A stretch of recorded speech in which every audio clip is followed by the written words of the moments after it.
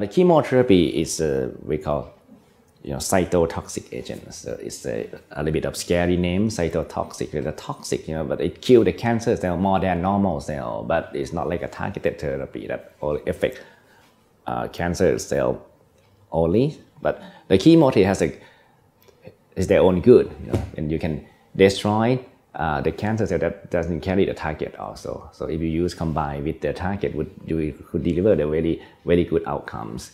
But in the past, we don't have many chemotherapies, but nowadays we discover more and more the agents that can act differently in the cell. So and less side effect also, with less side effects. So many chemotherapy drugs, you not even lose your hair. Yes. Okay. And we have preventive medication to prevent from having low blood count, to prevent vomitings. Many drugs that can use pre-medication or to rescue the side effect from the chemotherapy. So it's become much easier.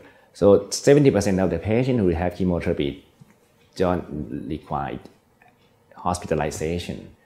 In my practice, most of my patients, our patients come and go, infusion of the chemotherapy for a few hours, go home, coming back again. When they have any problem, we admit the patient to the hospital only if they have complications, or only the chemotherapy that require long infusions or complex chemotherapies. So other than that, more than 70% can be done as outpatient basis.